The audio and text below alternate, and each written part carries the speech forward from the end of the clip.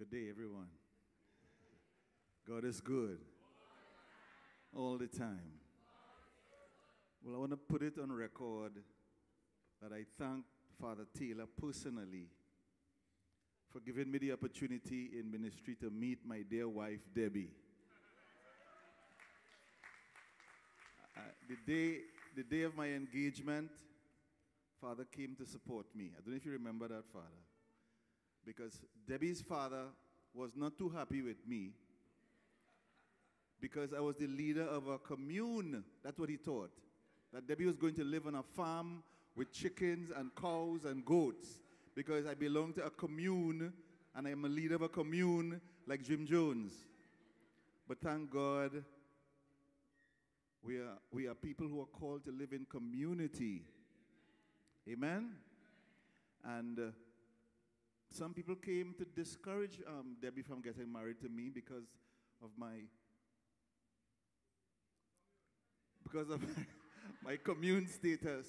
But I want to let you know that this year we'll be celebrating 30 years married.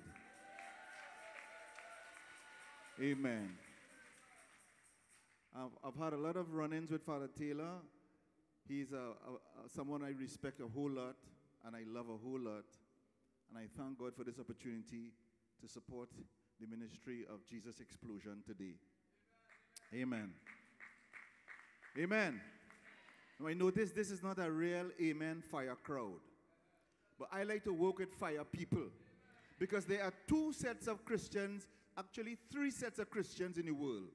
There are fire starters and fire extinguishers.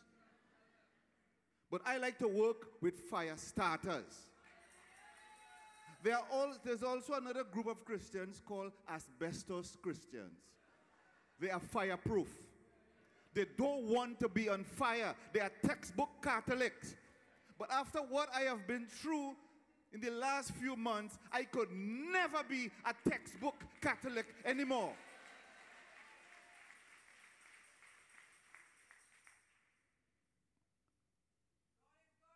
All the time. So, brothers and sisters, just this year, a few weeks ago, I couldn't lift my hands to put on the light switch in the washroom. I couldn't even bathe myself. Thank God for my dear wife. There are so many things that I couldn't do for myself.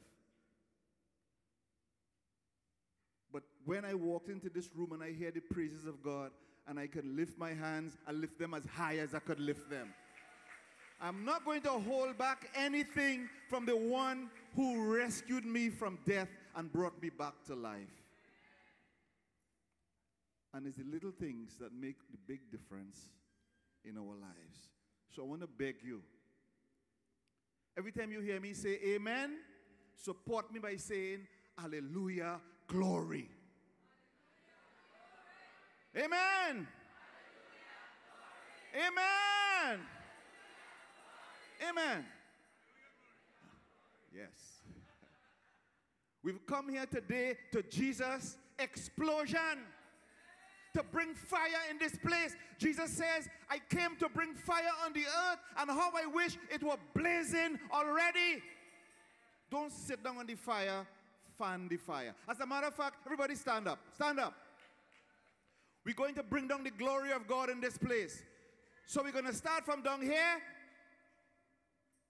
And we will say, glory. You got that? Go down. Glory.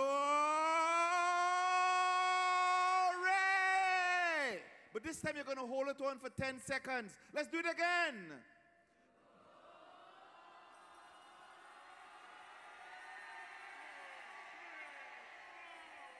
Amen. Hallelujah. Glory. Amen. Amen. Hallelujah. Okay, let's be seated in heavenly places.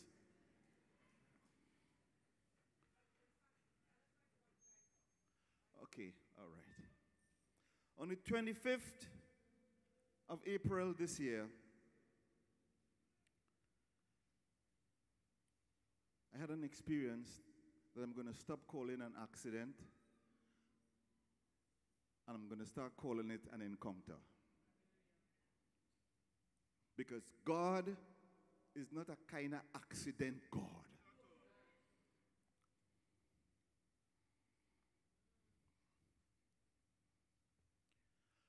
I'd like to thank all the people who prayed for me.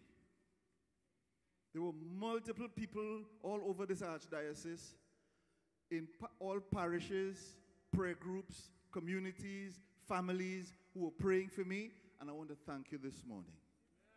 Because your prayers worked. Because there is power in prayer. And I want to tell you something, Catholic prayers strong. Catholic prayers powerful. Because we have the backing of heaven. Amen. Amen. That's what we're talking about. So 24 years ago, our community bought 10 acres of land to build a retreat center because it was always our intention to help people bring their faith to maturity, because we are very good at bringing people into the baptism in the Holy Spirit, but we need to learn how to journey with people, spend time with people, and so on. So we wanted to create this space. If you go to certain retreat centers, you got to pay through your teeth. All right? So we wanted to have a space where ordinary people could be able to come and spend time with God and grow, get away from the rat race and grow. So we've had this land there for a while, and we've been doing very little because, you know, it's costly to do that kind of work and so on. But we've been going at it little by little by little. And I'm always going up the hill. I bought a 4x4 truck, a Hilux, very, very reliable. Every time I see the truck, I put my hand in and say, Lord, thank you for this wonderful machine you gave to me. Even when it was mangled up in the wreck, I still said, Lord, thank you for this wonderful machine you gave to me. So this day, I'm going to carry workers on Praise Mountain. We call it Praise Mountain. And at the bottom of the hill on Praise Mountain, I hear this voice asking me a question. If this vehicle fails you, what are you going to do? If this vehicle fails you while you're going up the hill, what you're going to do? And in the silence of my soul, I said, well, I'm going to jam down on the brakes. And the voice said, and if the brakes fail, what are you going to do? And I said, the brakes fail, I'm going to reverse into the embankment and stop the vehicle from moving. Not even 15 or 20 seconds after those two questions hit me, the very same thing happened. I want to tell you, brothers and sisters, that our God is an on-time God. Our God is aware of all that's going on in your life. He knows what's going to happen. He knows what has already happened. And he's always preparing us. He's always talking. He's always transmitting. It's us to tune into God's frequency, to listen to God, and avoid the kind of mess that could overtake our lives if we don't listen to God. So thank God, when this happened, I had something to do, because I was just thinking about it. These thoughts were fresh in my mind. If I had not had those questions, I shudder to think what would have happened to me and the 4 passengers in the vehicle. Because this thing happened so fast. So immediately, I jammed down on the brakes. The brakes were depending on the engine. The brakes failed. So I had something to work with. I turned into the embankment. And as I turned into the embankment, the vehicle just started tumbling. And I felt like I was in a washing machine or a dryer, just being, you don't know where up is, where down is, where side is. It feels like you're there for an eternity. is one of the sickest feelings you could ever imagine. So we tumbled and tumbled and tumbled, and the vehicle stopped. The last thing I remember was being dragged on my tummy, my stomach, torso. The van is on top of me, and it's dragging me. I usually show people my wounds, but Debbie is a bit sensitive about that. Mindful? Okay. But I will show you anyway. Because wounds, brothers and sisters, for Christians, wounds are not things to remind us that we were defeated. Wounds remind us that we survived it. That we are more than conquerors through Christ Jesus. The devil appeared to Saint Teresa of Avila in the form of Jesus. And she said to him, "Get behind me, Satan." And he laughed and he said, "How did you recognize me?" She says, "You have no wounds." So don't be ashamed of your wounds. Don't be ashamed of your pain. We are more than conquerors through him who loved us. So the last thing I remember was being dragged on my stomach. No, you're not going to get that.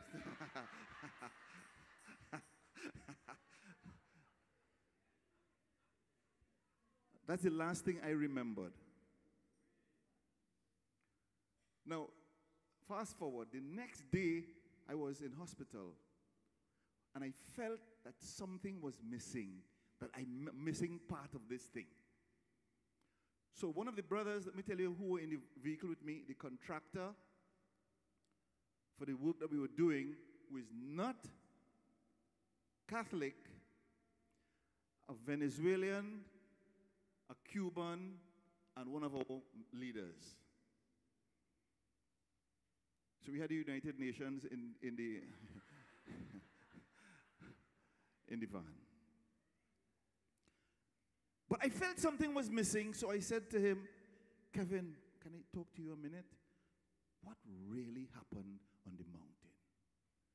And he said, "Brother, when the vehicle stopped, and we started to account for people, we couldn't account for you. And it's then we realized you were trapped with part of your body outside of the vehicle and the vehicle on top of your back." He said, "We tried our best to lift the vehicle so we could pull you out, and it was too heavy." He said, "Your tongue was on the road. Your two eyes were half open, and you were not breathing." He said, "For at least 8 minutes, you were unresponsive." Well, the Cuban ran into the forest looking for something to use as leverage to raise the vehicle, because it was frustrating for them, especially for Kevin, who I'm very close to, my brother in the Lord. He had already started to think, "Oh my God, all Brother Winston's organs are mashed up because of the weight of that vehicle on my back." He says, all kind of things start going through my mind. But the Cuban came back now with a piece of wood that was infested with termites. So as they're coming and as he's walking, the piece of wood pieces are falling off. So in their hearts they're saying, "But this thing can't do nothing. 6 of us couldn't lift it up. This little piece of wood could do anything." But he put it underneath the vehicle, and they were able to prise it up. I want to tell you, brothers and sisters, some of us who feel that our lives are useless, and does not add up to much. I want to tell you, when your life is in the hands of God, all things are possible. So they priced it up, and they told Kevin, pull him out. And Kevin says, as he's pulling me, and first of all, I'm a little heavier than Kevin. So he was saying, but I can't, why are they asking me? Anyway, he says my body was so light that he was able to remove me easily from under the vehicle.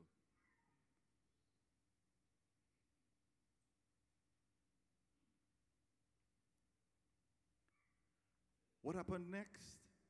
Kevin said, a whole set of thoughts just rushed into his mind. He's saying, I am pulling out Brother Winston's corpse from under this vehicle. They had checked for signs of life, and they were not seeing any signs of life.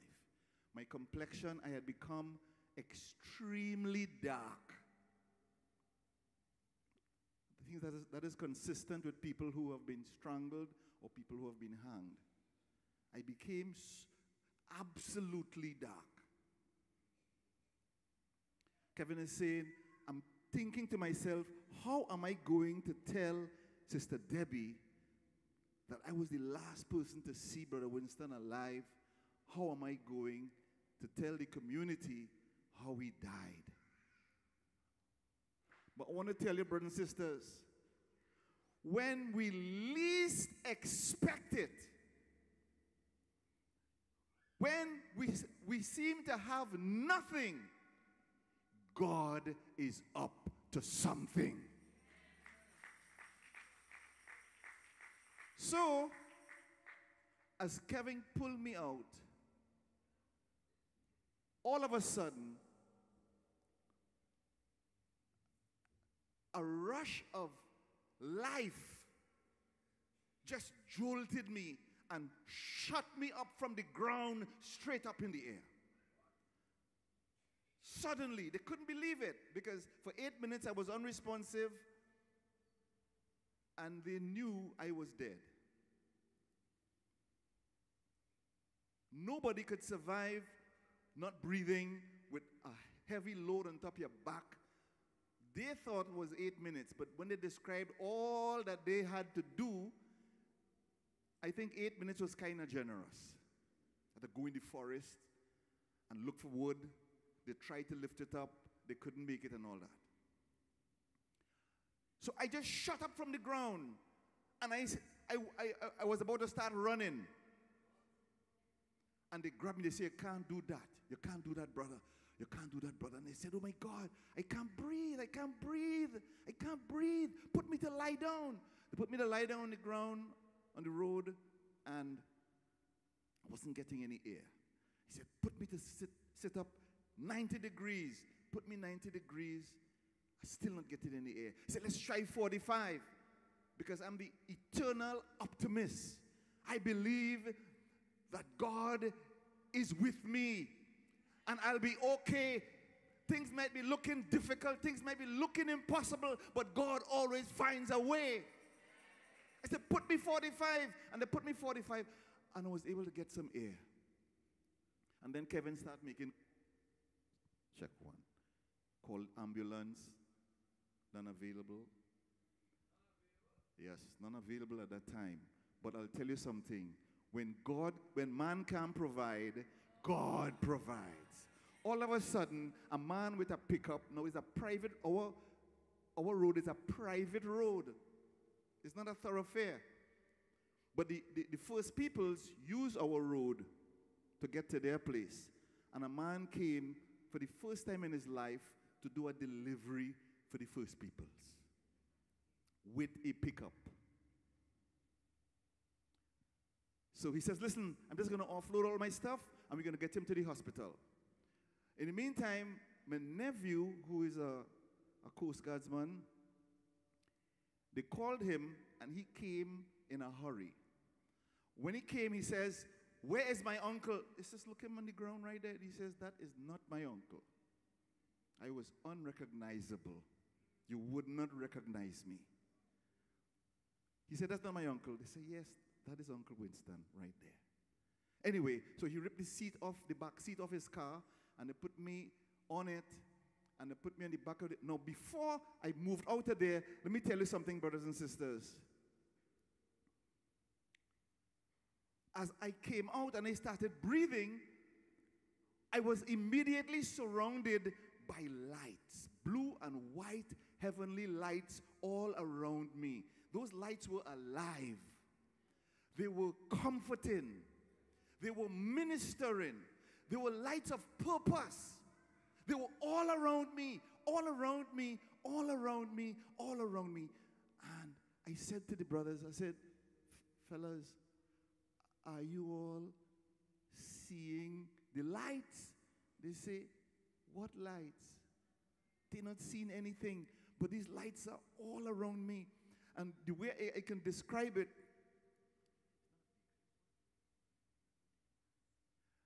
for those of you who do chemistry and so on, and you work in labs, there is a flask with a round bottom that you can mix chemicals and so on for experiments, yes? But it has a long, it's called, well, I call it a beaker, but I was corrected by Her Majesty. But it was like a beaker, all right? It's round at the bottom, and there's a long tube like that. The round part of it was around me. And there was a tube heading out to the east. And it appeared as though I could have stayed or I could have gone. But the lights were there around me, and the lights were in front of me. Brothers and sisters, I want to tell you, at that moment, at that time, I knew I was in trouble. I never felt pain like that in my whole life. I couldn't breathe. My skin burning me like fire on me because all of this is missing. And I can't breathe.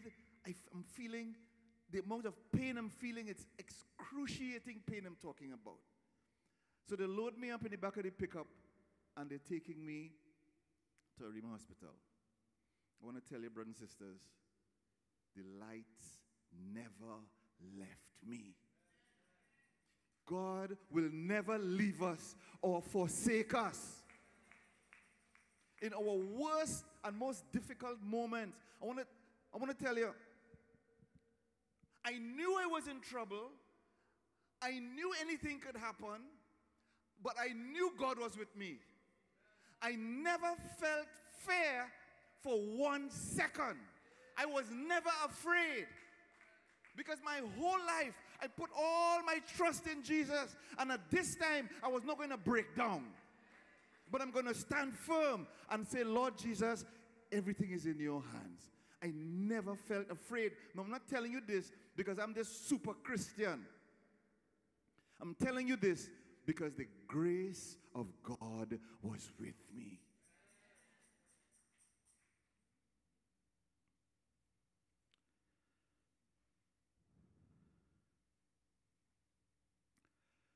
So we're going on the way to the hospital. The lights are around me.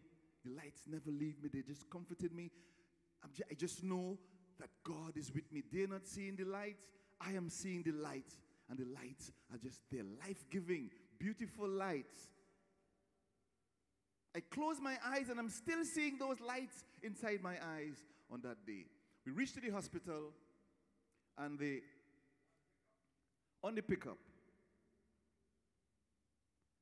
And the lights never left me behind the pickup in the middle of the day, hot sunshine, and the guy who is the contractor who was not Catholic, he was just holding me and praying.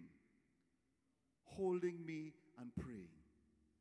God always sends people when you least expect it to look after all your needs, because my God shall supply all my needs according to his riches in glory, even when things looking real bad. As a matter of fact, After the whole incident, he calls me. Well, we are the best of friends now. He told me, he says, I've been a Christian for many decades. He said, but I have never seen a miracle in my life. He said, I saw a miracle today.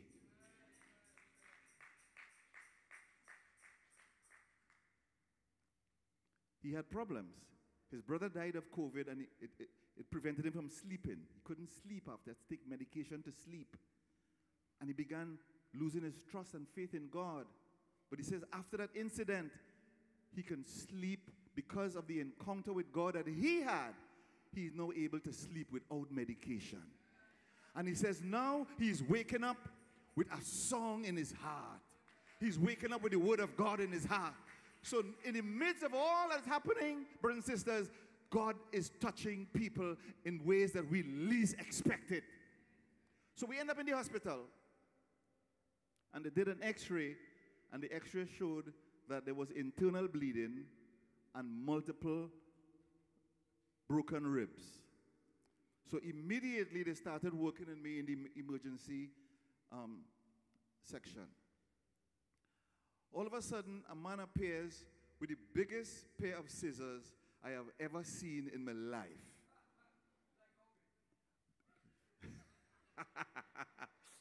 Huge. And he just started cutting my clothes off. He cut off my t-shirt.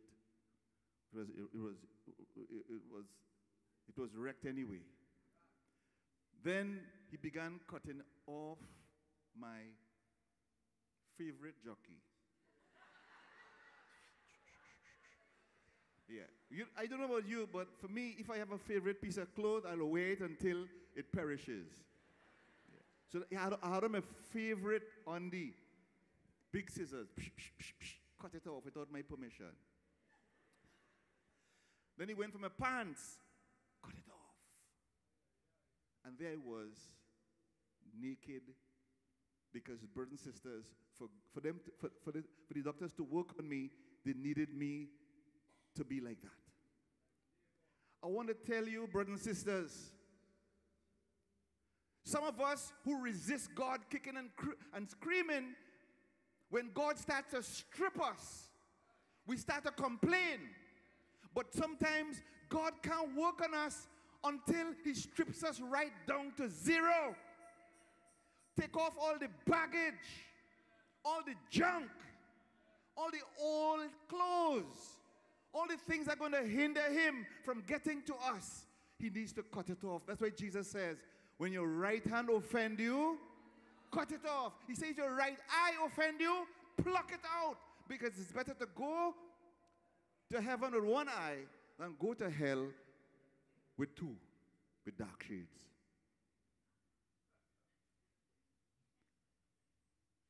Praise God.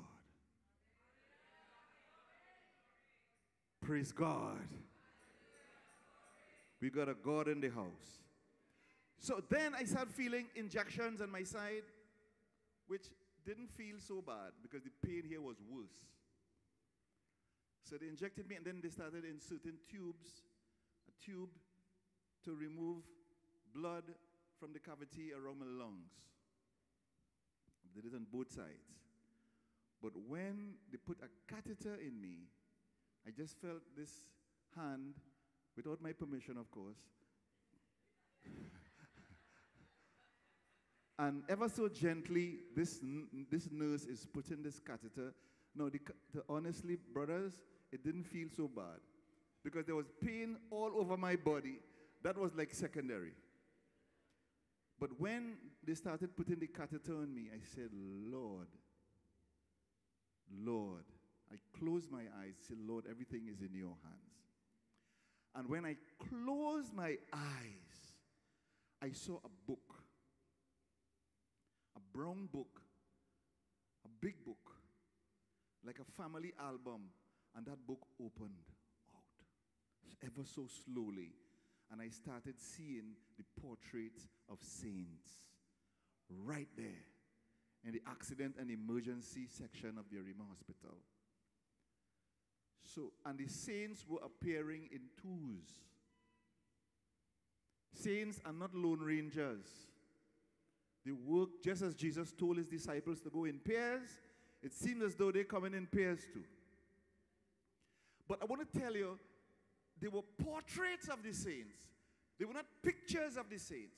But whoever did those portraits, it was so exquisitely and beautifully and immaculately done that these saints were looking like they are alive. Their eyes were sparkling. Their skin was rich. And they were just looking at me as if to say, we are here with you. I want to tell you, brothers and sisters, when we say the creed and we say we believe in the communion of saints, that is real. Amen. It's real. We've got help that we don't know about. We've got friends in high places, and when we need help, God sends his friends to help us. When we pray all the time, may the divine assistance remain always with us. We think it's just words that we say from the old Catholic prayer book. I want to tell you that is for real. Divine assistance is available to God's people on this journey because we belong to the mystical body of Christ. And we are united to them through baptism. That is what we are united to them with. They have been baptized into Christ, and so are we. Amen. Hallelujah. Glory. So the saints started the pages. I'm going to tell you, once the book opened, all my pain stopped. And the saints began coming, and the book, the covers were turning ever so slowly and ever so gently and ever so gracefully. It was as though God was slowing down everything and tell me, cool yourself. You had to go through this. Brothers and sisters, pain has value. Right? Pain has value. And God allowed me to experience the most excruciating volume of pain that I've ever experienced in my life, because he knew that I've been talking a lot about the gospel, but a big part of the gospel is pain. It's not just physical pain, it's emotional pain. As people who are in pastoral work, we feel for people. We feel people's pain, people's loss. When people are in darkness and we see them, we feel that the pain that God is experiencing as a result of all of this. Pain helps us to push aside all the things that are not important. Pain helps us to zero in on the things that are critical in our lives. Tell somebody, thank God for pain. And tell them, don't run from the pain.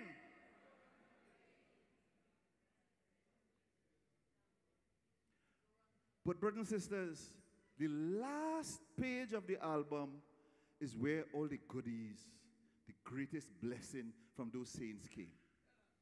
I want to tell you, brothers and sisters, sometimes God leaves the best for last. But you see, some of us are so impatient, we can't wait for last. We want it. The last saint appeared by himself. He was as though like he was a supervisor or a manager or a commander, I don't know. So he looked at me with so much peace, with so much assurance, with so much love.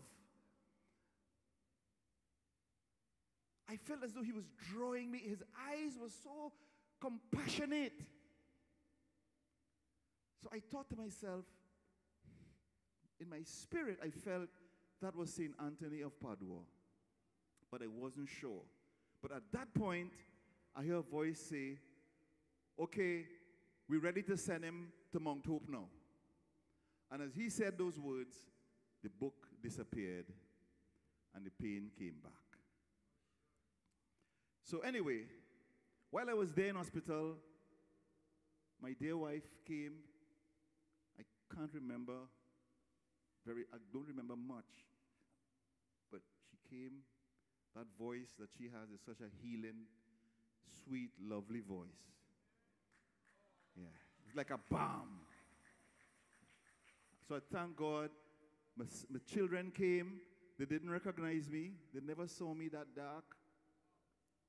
All right. People in the prayer group came and they said, "Where's Brother Winston?" The doctor said there. They said, "No, that's not him." But thank God, Jesus recognizes us. And he knows that we are his. We are his. And he knows how to keep us. So when the lights left was when they were able to give me oxygen and they were able to stabilize me. Then the lights slowly withdrew and then had to deal with the book. Okay, so we're down in Mount Hope now. Tests, I had to run tests to see what's going on with me and so on. The test revealed that I had suffered internal injury. 18 of my ribs were broken. Out of 24. At least. When I saw, well, I wouldn't like to take off your lights again and all that drama. Okay, all right. When I saw pictures of where the truck was and where my body was, brothers and sisters, it's a miracle that anybody could survive that. But with God, all things are possible. So 18 broken and fractured ribs. My lungs were damaged. They were bleeding it was bleeding on the inside. I had a 10-centimeter laceration on my liver, which was also bleeding. I had 2 hairline fractures on 2 of my vertebrae. My hemoglobin count was going out of control. It had reached 8.1.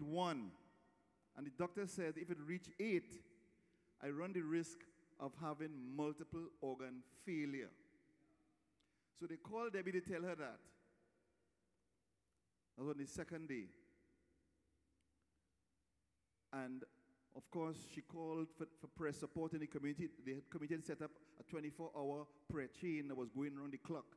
And everybody would take an hour and so on. And they started praying. And what was going, 8.1 going down, in the name of Jesus, 8.1 started moving in the right direction.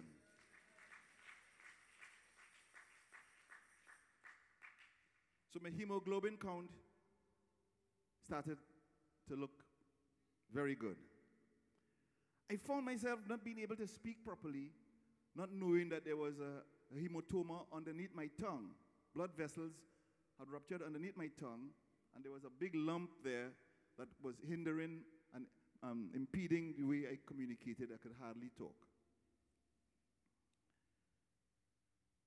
But while I'm in hospital, dealing with all of this, I have to cut short the story because I know time is against us and so on. While I'm there, I can't get St. Anthony, or who I think was St. Anthony, out of my mind. So one day, my brother Kevin and Debbie, they came to look for me. And it was important for Kevin to come to see me because he was haunted by the sight of me underneath the vehicle with my eyes half open, staring in one direction and not breathing for so long. So he had to come every day to make sure I was really alive. It was important for him.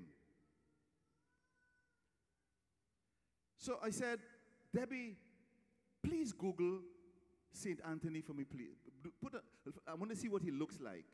And Debbie told Kevin, because she was cleaning me up and so on. 4 days I couldn't eat or drink anything. I was on drips because they didn't know if I had to do emergency surgery. My tongue, the evidence that I know my tongue was on the road is after I start back eating, I start discovering gravel inside my mouth. 4 days afterwards. So she told Kevin, Google St. Anthony. When she did, and I saw a picture of St. Anthony of Padua, I broke down and started to cry. Because it was him. It was St. Anthony. God sent his best friends to look after me in my darkest moment, to comfort me, to let me know I was going to be all right. St. Anthony is one of the holiest, most humble saints with whom a lot of miracles are associated. So ever since then, I've been learning about St. Anthony. I've been praying and asking God to help me find how I should live the rest of my life, how I should express my Christianity in the world, how should I lead people in a deeper relationship with him. And he introduced me to St. Anthony of Padua at a time when I never expected that. So I have been crying, and it was affecting Debbie, because I cry every day. Home or in hospital. If the breeze blow too hard, I cry.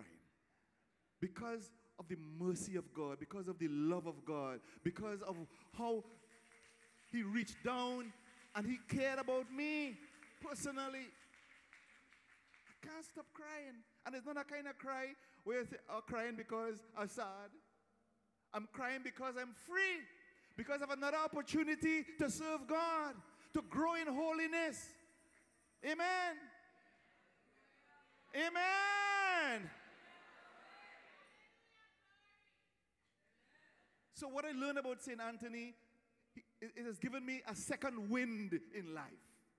St. Anthony appears in Catholic iconography. He appears with lilies. You ever saw him with lilies? Yes. Lilies are a symbol of purity. I always wanted to cultivate a pure heart.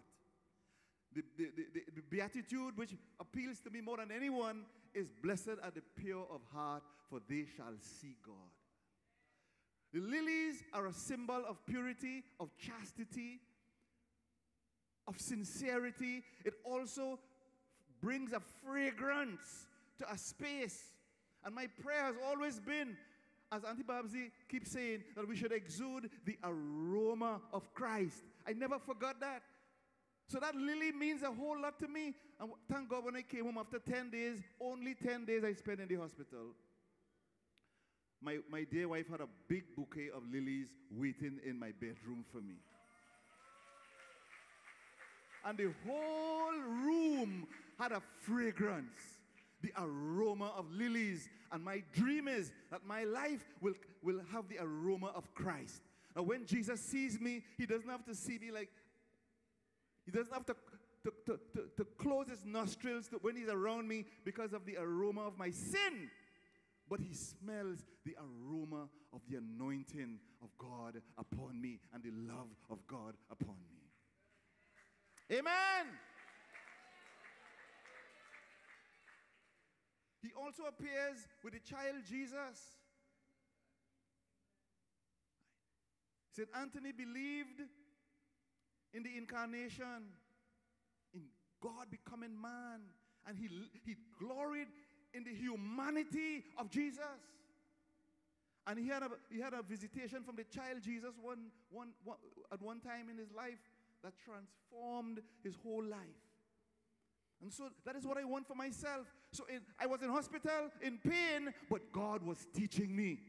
I want to tell you, in the midst of all your pain and brokenness, look for opportunities where God will be teaching you and showing you. If you're a disciple, God is going to train you.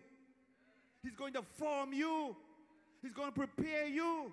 And when other people seeing needles and injections and drips and oxygen, you are seeing the glory of God. You are seeing a way out. Do I hear amen? Amen. So the child Jesus is a symbol of innocence. That is always I'm praying for. I don't want, when I pray before the throne of God, that guilt is written all over my face. I want innocence, the innocence of a child, to be all over me. That's my dream. St. Anthony, in one short vision, he fill all the blanks in my life. Do I hear amen? St. Anthony is also in Catholic iconography. He's also pictured with a book. He loved the Word of God. And he loved preaching the Word of God. He was a preacher. And that is what I want to do with all I've always done since I got baptized in the Holy Spirit in 1977. I always wanted to be a preacher. Some people saw in me a guitarist. Some people saw in me a singer. But I saw in myself a preacher. Hallelujah. Amen. Amen. St. Anthony also is pictured with bread. He has a love for the poor. And Pope Francis has told renewal leaders to do 3 things. Number 1, conduct life in the Spirit seminars in every parish in the church. Number 2, build bridges of ecumenism to reach out to other religions. In that car, this guy was an evangelical. He's asking me now, where do you all fellowship? Jesus can get him. He's already to 3/4% there. 3/4%? 75% there. Last week he called me. He said, brother, you know, every time I talk to you, I feel so good. It's such a pleasure to talk to you. But sometimes we talk so short. I wish we could talk some more. He's feeling the anointing. He's feeling the glory of God. He's feeling that he's in the presence of a serious Christian, somebody who is connected to Jesus. To all the things, all the bad things he's been hearing about our church, they're getting canceled off one at a time. That is what we're supposed to be, representatives for our church. And when people meet us, they will say, oh my God, I heard so many bad things about you all, but you guys are amazing. You Catholics are amazing. Hallelujah. Amen. So,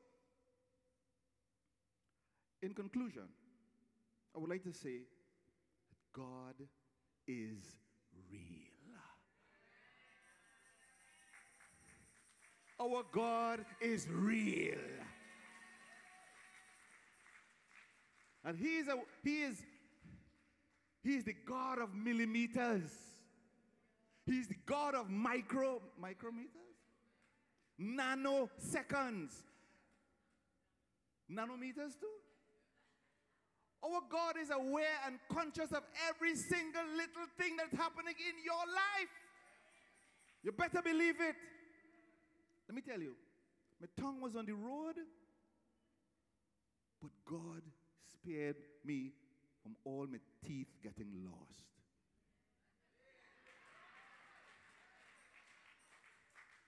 Praise God. I didn't lose one tooth. Not a chip, according to my dear wife. My spectacles, I was so close to getting crushed. My spectacles there are still scratches on my spectacles. How close are my eyes from my spectacles? Millimeters. But God saved me. God is aware. God wants me to see still. I have work to do. Do I hear amen? My neck. After I came out of hospital, I used to experience, like, my mom used to call it gristle, but it's cartilage, right? Like, as though they're out of place. And if I turn my neck at a particular angle, I hear grooks in my neck. A little more strain on my neck, and I could have been paralyzed. But God said, no, not today. Because He's in control of millimeters. He's in control of all these things in our lives. My shoulders were compressed.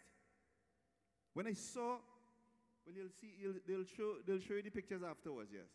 My shoulders were compressed. I couldn't, when I came out of hospital, I couldn't lift up my hand to put on the toilet lights. There were some things I couldn't even do for myself because I was under so much pain. My muscles were stretched out, and damaged. But thanks be to God, I'm on the road to recovery. I'm on the road to full recovery in the name of Jesus.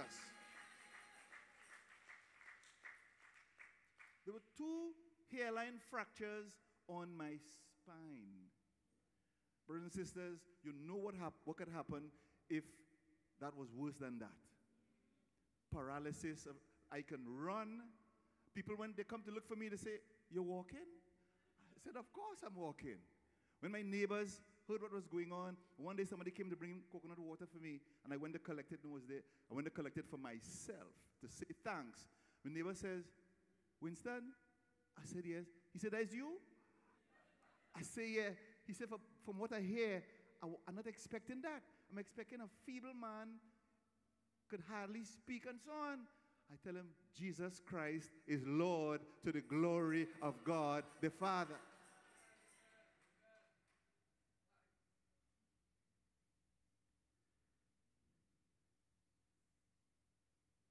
So I spent 10 days in the hospital. Only. A friend of mine told her niece, who's a doctor down there, "Go and look for Winston Garcia every single day. As long as you go to work, make sure and look for Winston Garcia." She gets my files, and she went to look for me in the ICU. But thank God, I wasn't in the ICU, because Jesus said, "Winston, I see you."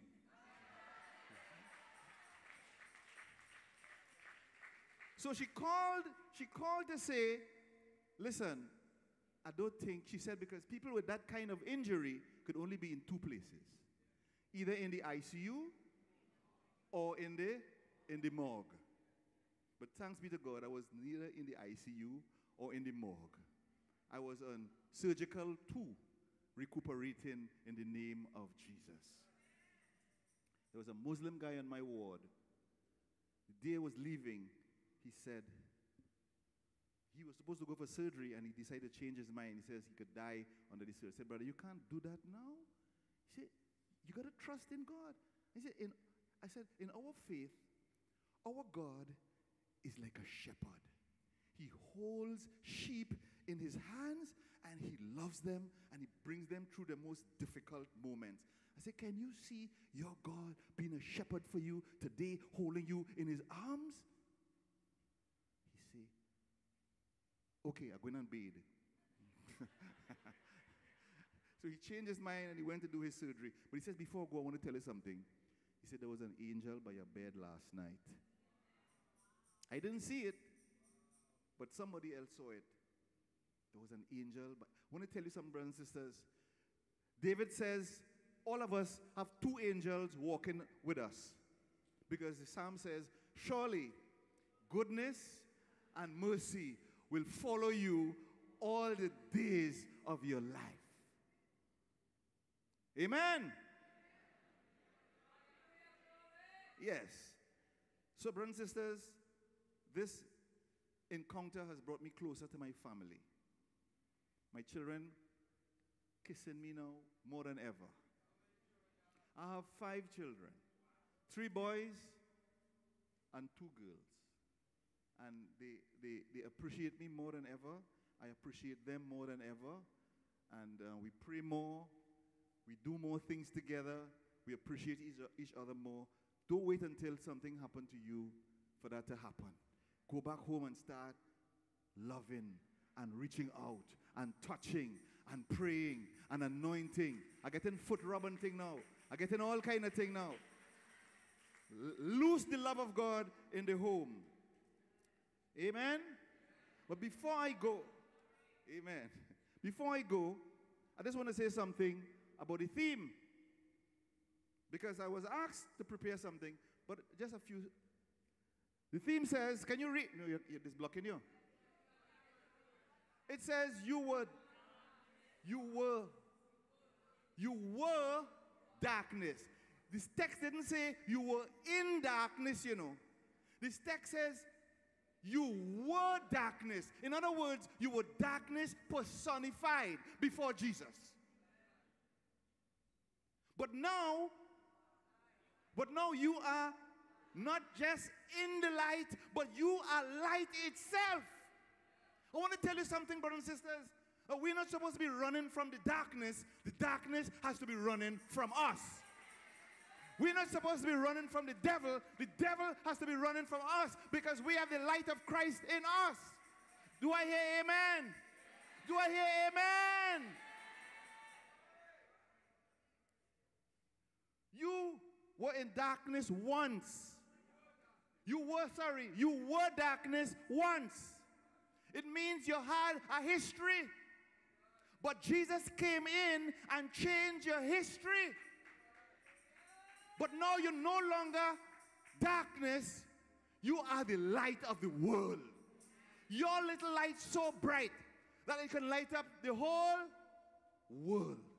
We underestimate the power and the anointing that is upon us. We see ourselves as just sinners. I want to tell you something. That is not your greatest identity. Do not get comfortable with the fact that we are all sinners. You are saint of God. Jesus did not waste his blood on Calvary. He washed us. He saw you in your mess. He bent down. He picked you up. He wrote your name in the Lamb's book of life. He looked you in your eyes and he called you child, called you son. And if you're a son, you are an heir to the kingdom of God. Lift up your hands and shout amen with somebody. So I want you to go shine the light in your life and every darkness, dispel it. As a matter of fact, the scripture says, what fellowship has light with darkness? The sooner the light comes in, it is sooner the darkness leaves. And some people get so comfortable with the darkness, they could explain it. They could rationalize it. And they get vexed with people who tell them about it. That's why so many people vex with Father Taylor. Father Taylor tells you as it is, not as it was, or as it will be. He tells you as it is. And that's what we need all of us to be. And then there'll be a massive explosion in Trinidad, an explosion of praise, an explosion of worship, an explosion of righteousness, an explosion of glory, an explosion of people being brave. When you go to the hospital, well, Father Taylor going to the hospital. What is he doing in the hospital? Huh? What is he doing? Yes. Well, what we do in the hospital, we have a donation sheet. Yeah. Curricue. Barbecue. We lost our way. As one brother says, what you doing? Would you help me with a curricue for my church? He says, get off the streets. You're an embarrassment to your father. Start praising God. Start blessing God. Amen? So you were darkness once. I want you to, but they did an MRI on me. Pushed me into this tunnel. And this thing was able to say everything that was broken and damaged inside of me. Brothers and sisters, it breaks my heart to see people who come into the MRI of the mass and go back home and grumpy as usual, quarreling as usual, lying as usual, undermining people as usual. But it just came from the table of the Lord. Let the MRI of the Mass and the Word of God begin to clean you up. Clean every single area of your life. Amen? Amen. Now it says, live as children of the light.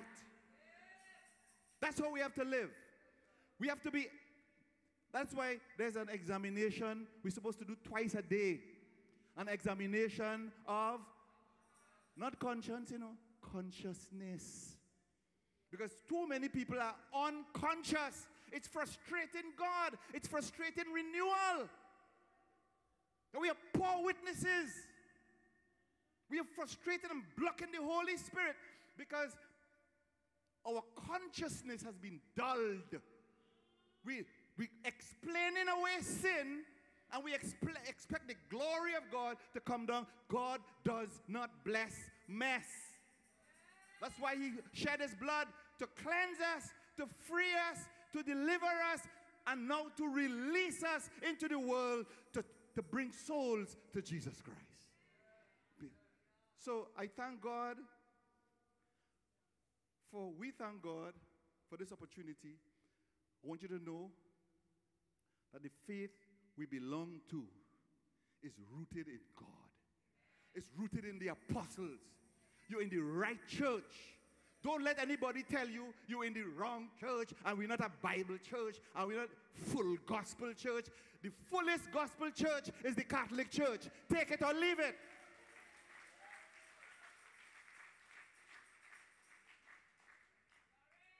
Amen. So I just want to say a prayer with you before I go.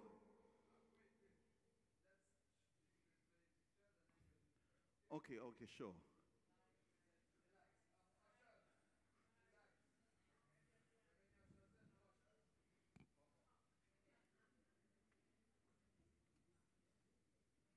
Okay. Oh, yes. Okay, yes. So this is the vehicle upside down there. That's a Hilux. No. It's only because it's on its side. But those tires are size 15, 33, really broad. This vehicle is a sport vehicle. It's a real high vehicle. Yes, Father, you'll have problems getting into that. All right, next one, please. Right. Okay, this is another angle of the same vehicle. Let's another pic again. Go ahead. Go ahead. All right. Right. Go ahead. Right. You see where he is there? He's trying to turn the engine. We thought the engine went off. The engine kept running through the whole thing, even while it's on the side like that. You see the space between the top of this vehicle and the road? I was underneath there, half of my body outside, and this on top of my back.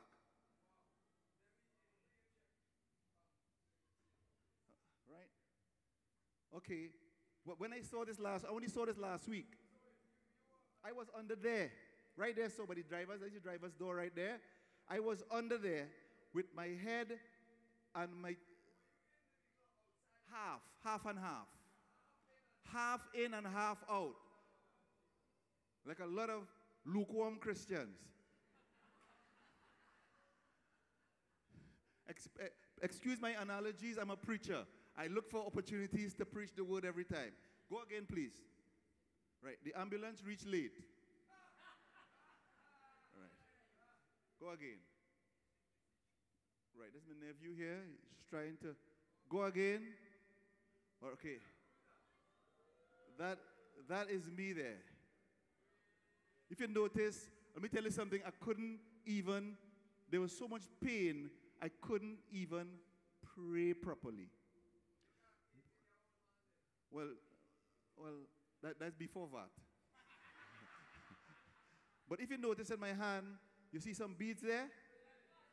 Let me tell you something. When you can't pray, hold on to your rosary. When you hold on to the rosary, you're holding on to the glorious mysteries. You're holding on to the sorrowful mysteries. What is the other mystery again? You're holding on to the joyful mystery. You're holding on to the luminous mystery. So that is your faith. Hold on and never give up. I needed oxygen. They had to check my heart, my liver, my oxygen levels, everything. At this point, I was conscious. Yes. You see how I'm still a little discolored after a couple of days? Yeah. Yes. I get a tan in the shade. Right. This is me. First day I was in hospital. This is me here. This access here, when they give me morphine. Yes, I'm conscious all here. But there's just so much pain. There's just so much pain that the best comfort is sleep. And sleep. All right?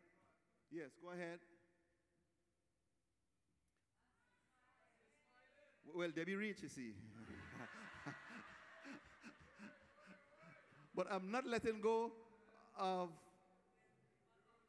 yes, yes.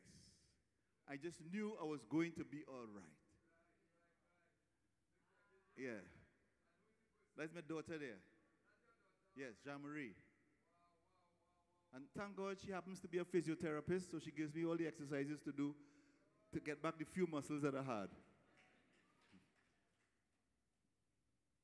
If you notice how my stomach was pink there, that's where all the skin was burnt off on the road. Yes. Yeah. And I was swollen. I'm not a big guy, but my face was swollen, my body was swollen. I want to tell you, brothers and sisters, it doesn't matter how difficult your situation looks, trust in God. Proverbs 3, 5, and 6. Trust in the Lord with all your heart and lean not on your own understanding. In all your ways acknowledge him and he shall direct thy path. Somebody say amen. Oh Lord. All right, go ahead. That's it? Yes. So thank you for the opportunity to share my testimony. Right.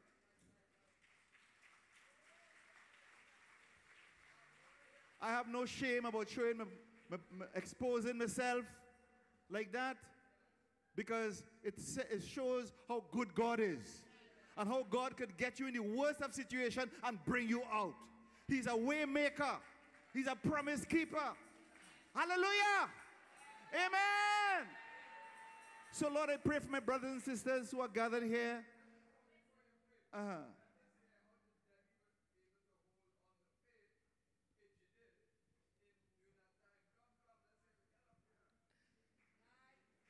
Praise God.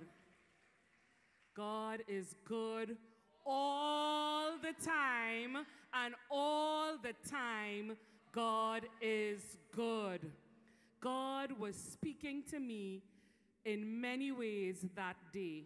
I was actually at work in Port of Spain, and they had been ringing down my phone. I was in an all-day meeting, a special exercise. My phone was on silent, so I never saw it. But Kevin's wife works with me the same place, and she messaged me on our internal messaging system. Debbie, call Kevin, do not panic. Well, I panicked immediately because I know that Winston and Kevin spend a lot of time together, and they are always going up the hill in his vehicle. And I felt something serious had happened because she said, don't panic. That's normally, and you know, when you say, don't worry about that, that's probably when things really serious, right? But thanks be to God, as the voice of God had been speaking to Winston as he was going up that hill, that morning in the meeting, a girl shows up in a sweater with the words, God's got this. And I observed, and I said, thanks be to God, we live in Trinidad, where you could come to work with a positive Jesus message on your t-shirt.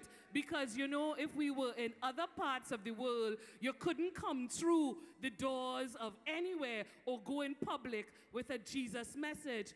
And when I got the message on the internal messaging system, I turned to the girl next to me.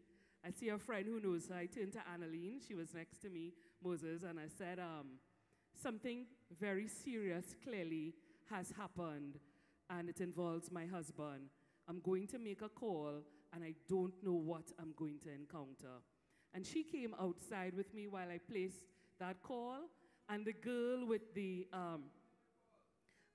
I called Winston. I called Kevin. I called Winston. I called Winston. Call Kevin. I ain't calling Kevin. I calling Winston. I called Winston. And I thought it was Kevin who answered the phone, but it was Winston's nephew, Kerry. And he said, Uncle Winston has been in a serious accident. I said, can he talk? Yes. I said, put him on the phone to me now. You see how Winston was given instructions? Put me at 90, put me at 45, we give instructions a lot. We are very, So I was given instructions. I said, put him on the phone now. And he gave me the phone, and he said, Debbie, I've been in an accident. And he sounded like this, but I'm going to be all right. And I thought, oh my God. But this is how God speaks to us. Through that t-shirt, that message, I'm telling myself, God's got this. And 30 years ago, within 4 months of our marriage, Winston fell 25 feet from a mango tree in our yard. Picking mangoes for me, felt I needed to have a starch mango at that point in time. I saw him climb the tree, and I saw him come tumbling down as the branches broke. And he landed on 2 bags of manure that saved his life. So a cat must have about 9 lives. I don't know how many he has. But thanks be to God. And I remember walking down the stairs, going to attend to him as he landed on those bags of manure. And I heard my marriage vows, for better or for worse, for richer, for poorer, in sickness and in health, till death do us part. And I committed to that. This is 4 months into our marriage. I committed to my covenant pledge and vow to God and to Winston and to all the witnesses who were there that day at our wedding. And when I went to him, I said, how are you? And he said, I'm going to be all right. So it was like God, how he took Peter back to the charcoal fire to have those words repeated to him, to have Peter affirm his trust and love for God and commitment to God. God took me back to those same words that when you said that, I remembered 30 years ago and what that meant. And in a sense, there was assurance in my heart. The girls who, Annaline came outside with me, the girl wearing her t-shirt came out with me, and they knew the message I had got was a serious one. And I said, my husband has been in a serious accident. I have to leave now. Are you okay to drive? You need a taxi? I'm like, I'm okay. God's got this. I went, I packed up my things, and I don't think I had time to be afraid.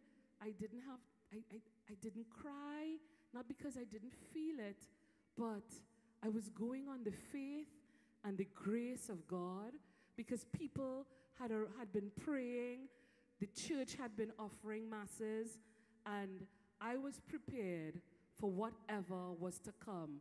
My life is in the hands of the Lord, and so is his. And I got there, and I asked the doctor when I first saw him, what would you do if this were, where do you recommend we take him? He said, well, you know, private, expensive, and so on. I said, we have insurance. The company will cover that. Don't worry. Where's the best place for him to be? And he said, let me talk to my supervisor. And he went and he got advice, and he came back, and he said, I cannot advise you. And I thought maybe he didn't want to accept liability. You know, if he say take him private and something happened, I sue them. If he say take him Mount Hope and something happened, I still sue them. So he was taking the safe way out. So I asked another question. I said, if that was your spouse in the room there, where would you take your spouse? And he stopped and he paused, and I'm just praying. I'm just, not that I'm praying out loud, you know. I'm just praying in my heart. I couldn't pray in tongues, probably for the first time in my life. But all I could say was Jesus. I said Jesus from Port of Spain to Arima. And as I spoke to people and as I related the story, I was just saying Jesus in my spirit, Jesus in my spirit. So I'm saying, Jesus, you better speak to this doctor to tell me what to do. And he said I would take my spouse to Mount Hope. And that's what we did. And God took care of every single thing. I believe that there is no situation that is impossible for God to turn around. What the devil meant for evil, for destruction, for breaking Winston, myself, the family, the community, maybe the church, God turned that around, and he's using it for his glory and his honor. Amen.